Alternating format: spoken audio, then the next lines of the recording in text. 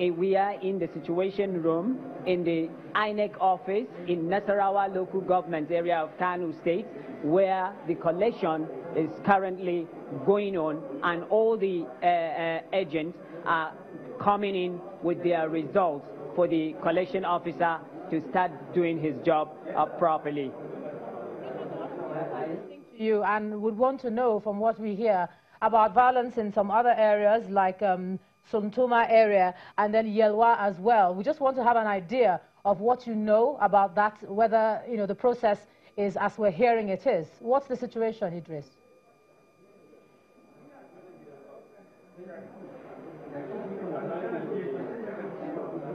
Well, as for Yelwa, like you said, Yelwa ward, earlier today we were in Yelwa with my colleague Nanshin, and you've seen her P2C where she talked with some electorate and then some of the presiding officers there.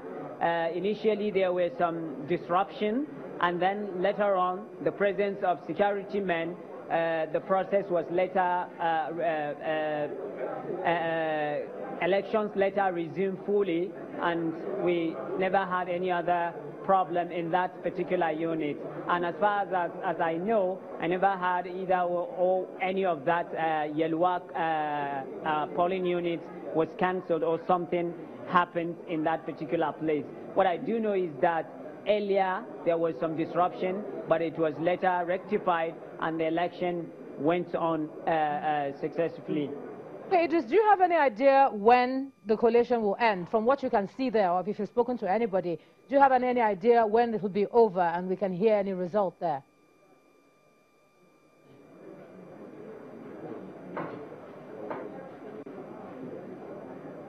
As far as this process is concerned, I just spoke with the doctor, whether how soon is he going to finish this thing. He told me that he can't say, but he is doing it, and as soon as he finishes, he will move to the INEC headquarters where he will announce the final results there. But as of now, we can't say this is the exact time when this process will finish. But as of now, all the polling units in Gama, the 62 polling units in Gama, are in this place. Okay, Idris, before I let you go, what about the turnout? The voter turnout. I know you've been following this since, earlier today. Did you see a strong turnout of people, or was it a trickle? What do you think?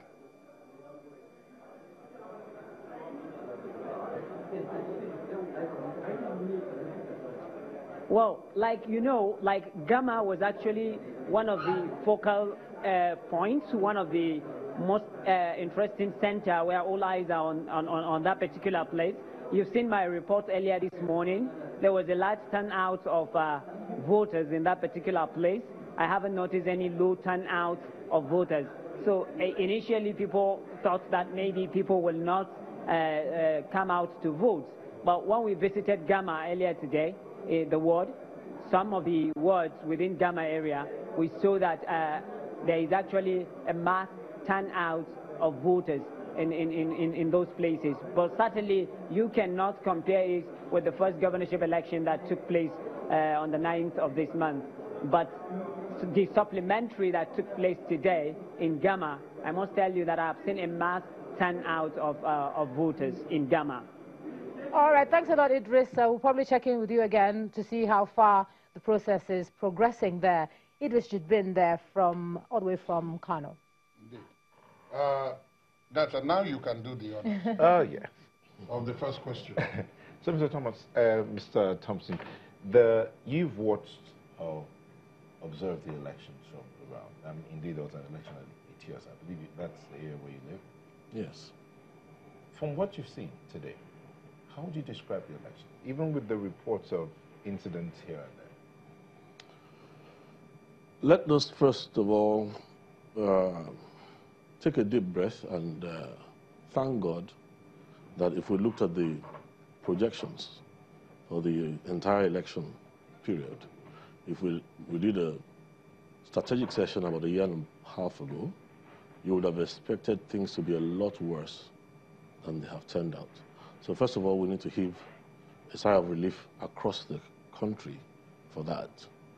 Now, having established that, I also think that the major lesson we are learning, whether it's the supplementary or the ones that have just gone by, the major lesson Nigeria is learning right now, which I believe is something that will carry forward after the election, is the fact that there is a deep struggle for the future of Nigeria. And the platform that we need to pay attention to the most right now is the struggle between the digitals and the analogs. In this present election, you will see that because Nigeria has chosen to stay analog in its thinking, practically a lot of the challenges that would never have been have all come out of the fact that we are still analogs. So I believe that immediately when these elections are over, for us to be able to give value to human worth, avoid needless bloodshed. One person dying is too much for any election anyway. We would invest a lot more in Nigeria's digital future, especially when it comes to the elections. That will keep us safer. It will give more value to the lives of our citizens. And of course, it will also permeate all other areas of our national life. But you know, anytime we hear this conversation or the narrative, go digital, yes, the response is, oh, it needs to be in the law, it needs to be included. So obviously we're looking to the 9th Assembly now. Do you think that they would actually take that step to ensure that this, which we need to make the process easier, will that happen? You see, all the motivation we need to go digital right now is playing out across the country. First of all, Nigerians are good people. Bloodshed, violence, extremism, and all that is not something that's really native to the culture of Nigerians. And the fact still is, with the amount of what we have seen, even with the very lovely management of information that has gone on in the course of these elections, it is obvious that it is even the public now. This goes beyond the government and the arms of government. I believe there's going to be a groundswell of opinion coming from the public end that is going to push and enforce that we must upgrade from being analogs to the digital level. That's interesting. Mr. Odukoya, many people we speak to point out that people are very reluctant to change the system that put them in power, because part of what that system ensures is that it leaves enough room for maneuver. So when Mr. Thompson talks about, us going digital, the people who are going to do this, they might be under quite a bit of pressure, but will they? Do you think they have it in mind that they will do this? Knowing fully well that some of the loopholes that they need will then be closed if they do so. Thank you very much. I think that's a very, very valid point. I think the National Assembly had already passed the law that will take us at least nearer the El Dorado that Mr. Thompson mentioned, that is going from analog to digital, because it will reduce human interference, okay, and of course ensure the value of life. But the president and the government, in his own wisdom, did not sign the bill into law. I think what he said was that he will sign it after the election. Well, the election is nearly over now, okay? We are praying that, and we hope that the president will do the needful in the next 1 month. Now, the issue is this. The president has a golden opportunity to leave a lasting legacy, to etch his name, in the annals of the history of this country by bequeathing that electoral reform law that will ensure that the next election in 2023, that's general election, will be devoid of all this chaos. And it's not contested again. And so it doesn't have a personal. It doesn't have a personal. But then, the race for 2023 has already started. So there are, in quotes, interested parties who may not allow this to see the, and that's why the people, the electorate, come into play. We have seen that today. The politicians now see that every 4 years, the electorate is actually the king. You can see in Kano, they are running all over the place trying to woo the electorate. But this is also where the other political parties who have lost the election should come in. Like we said the other time, democracy is not all about election. One of the key roles of the political parties is enlightenment, educating, and mobilizing the electorate. And that's a process that should start now. We should start demanding the right thing from our government. Pass the electoral, sign the electoral bill, and even if he refuses to sign the electoral bill, we should ensure that all our senators override this veto, or else we wait for them. And that brings me to the other issue of democracy. We shouldn't wait for every 4 years, like I said the other time. We have the option of recalling our legislators. The opposition party, the civil society should get up and see how we can, because this is some of the check and balances that will ensure that democracy operates as it should operate. But the process of recall is quite cumbersome. If you thought about that, I mean, an attempt was made to recall a senator, and we all know how long that took and how it turned out at the end of it, even though there were court cases against the recall. But when the process eventually started, how many people actually went out to sign that document to recall? You're actually right, okay? And we are still saying the same thing. That's why we need the press, we need the civil society group, we need the... I'm not going to attack the press today. Thank you. I was going to say. Okay. No, a lot of people are needing the press. Yes, exactly. Dr. Leki also talked about the press. No, exactly. no, sincerely true, okay? So that we can get the National Assembly, both the House of Rep and the Senate, to start looking at how they will make the process of recall more simple or simpler. Okay, at this point, let's go to the Abuja commandant of the NSCDC.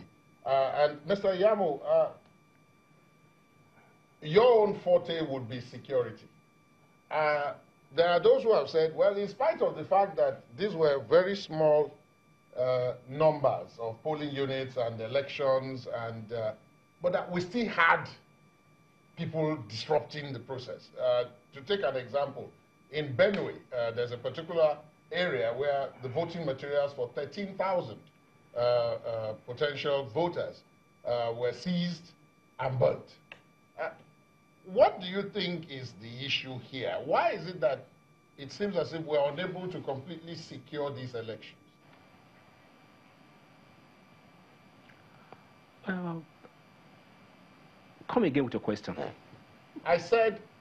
Come again, please. Yes, I'll ask it again. I said, these elections, today's elections, are with a smaller number of voters, a smaller number of units, and therefore they involve a smaller number of people in total. Yet we still have reports of, you know, disruptions, violent disruptions and so on, security breaches, if you like.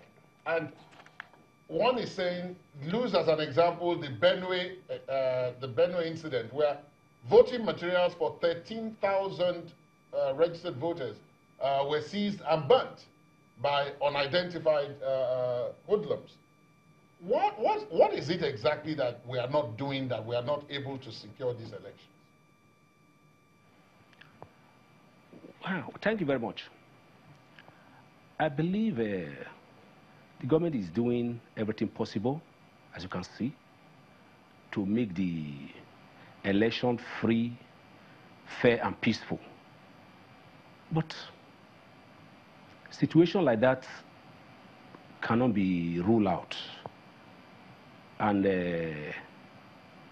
with the help of the security, I think such situations are contained. But in this instance, they weren't contained. If you look at the TV screen now, you'll see the visuals are making reference to. That's what remains of the voting materials that were on their way to the units for use. The report is that the people going, and including some security men, as a matter of fact, were ambushed by a group of hoodlums, and they were asked to surrender those materials. They had no choice but to surrender them. And rather than taking the materials away, they chose to burn them, which is what eventually happened. Hello? You see, election is not it shouldn't be a do or die affair. And in any game, there must be a winner. That is what people should have in mind, that no matter the game between two people, a winner must emerge, and anybody that emerges should be able to applaud the other person. That's the way we look at it in the security angle. It's okay. Coming back to Lagos. I was going to come back to Yes. to Mr. Thompson there. You know, we do want to weigh in on that before. Oh yes, let's appreciate his contribution. But the truth is that if we put our thinking caps on, we'll find out that this election violence is a systemic flaw. A dog has to bark. A cow has to mow. The way Nigerian politics had been structured from the onset is what has included violence as a culture. So these things are not going to disappear like that until we now go back to tweak the system. It's a systemic flaw. He says elections should not be a do or die affair, and he is right. Now, the question we need to begin to ask ourselves is, why is it now a do or die affair? That will take you all the way back to the struggle for resources. By the time you begin to ask your questions one by one, you're going to find out that we're going to end up somewhere, which is the greatest lesson that the elections of this year is going to leave behind as its legacy when all the dust has settled. His contribution earlier on, when we're talking about the motivation for the digital solutions and all that, you want to remember that we have many stakeholders in this country right now. Among those stakeholders, there are statesmen. I've met with quite a number of them who are extremely unhappy to see the kind of degeneration that has happened to their nation. Now, these are voices that I know will not be silent. Among the stakeholders, you have young people. Those who are 16 right now, in the next 4 years, running through will be 20 years old. Their sheer numbers and the mass muscle makes them also stakeholders. Let's also mention the foreign observers who have come in this time around. You see, sometimes they humor us in Africa and humor Nigerians. When an observer comes in to watch an election and he sees the burning of ballots, this killing of people and all that, many of them come from countries where if you kill 2 people in an election, it will become an international incident. The results of that election would hardly be acceptable to anybody. They would let you know that they don't have such a culture to have elections talking about casualty figures of this level. They would give themselves no rest.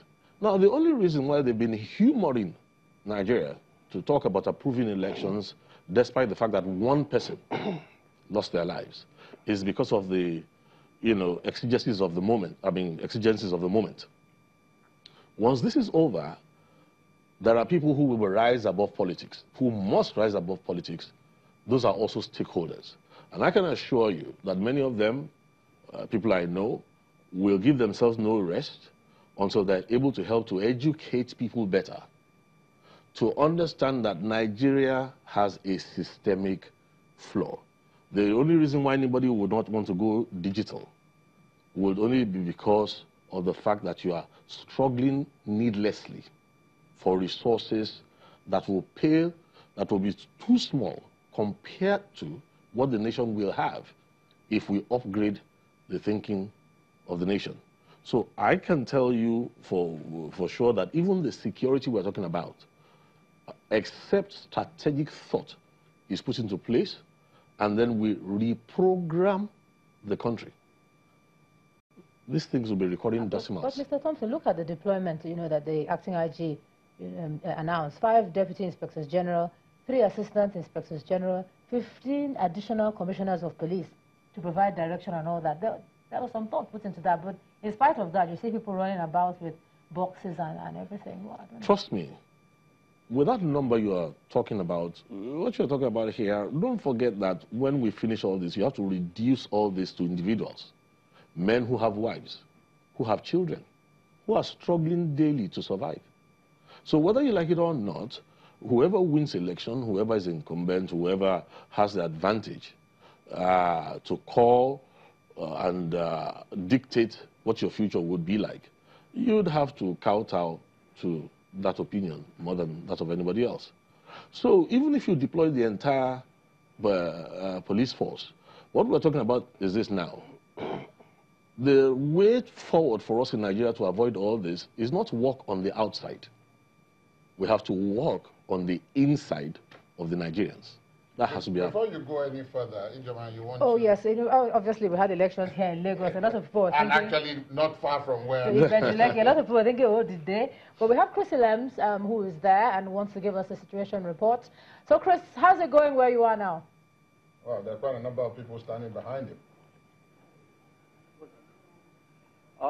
Thank you so very much, Ijoma. It's been a very, very wonderful day. From the very start of the election process, the rerun election for constituency 1, and of course up till now that the results had been announced. And of course with me, I have the winner. He's just been declared as the winner of the election by the Independent National Electoral Commissioner for the constituency 1 in Ibeju, Lekki. I'd like to say, first of all, congratulations to you. Thank you very much.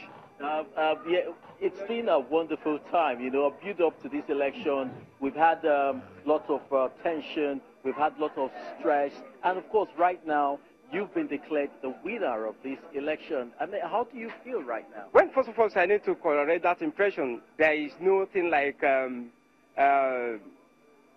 can you come again with that question again? Yeah, I said it's been tense moments, there's been tension, there's been, but right now you have been declared. There is nothing of such within here because I believe that I'm a man of the people.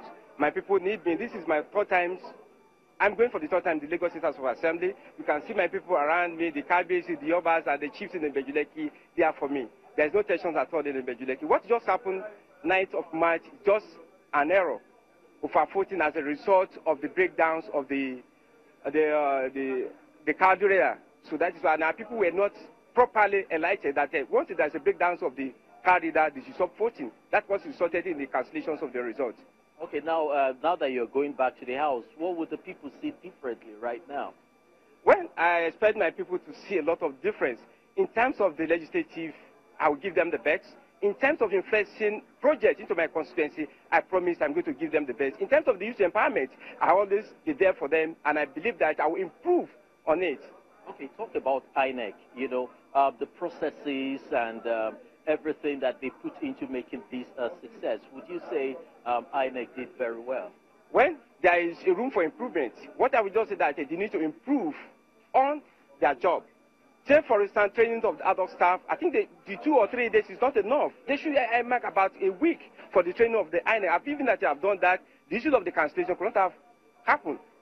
They need to improve on that. And they also need to engage the constituents on the sensitizations program so that once there's a breakdown of social materials, they don't need to be told before they stop. Were you concerned about voter apathy? Because in one of the polling units we visited, where they expected about 5,000 people, less than 500 persons voted. Are you concerned about voter apathy? And well, the people just fed up that because about 2 weeks ago, all of them came out in mass to cast their vote. But coming to the rerun, and it is the first time in the history of Ibeju Lekki that are going to have this type of exercise twice. So that is why the turnout is very, very, very low. And I promise that the subsequent elections, come local government election, if you come here, we are going to witness change All right, thank you so very much. Congratulations to you. And of course, that is it from Ibejuleki right now. The result has been announced, and of course, he's been declared winner. And I hope he would be willing to work with even his opponents and other candidates from various parties. But for now, it's still very peaceful around here, and security presence actually was quite high. A lot of policemen, soldiers, anti-bomb squad were deployed, to this area to ensure that we witnessed a very peaceful process. And that's it right now from Ibejuleki. Back to you. Thanks a lot, Chris. I'm standing with some very happy-looking people. I was going to ask you a few more questions, but I shall leave that until you come back to us next. Chris Ilem's there, Ibejuleki, the Lagos area. And Mr. Thompson, that's your area. I will come to you, but we'll take a short break, and then we'll let Mr. Thompson react to what he's just seen that happened in Ibejuleki. Stay with us, please.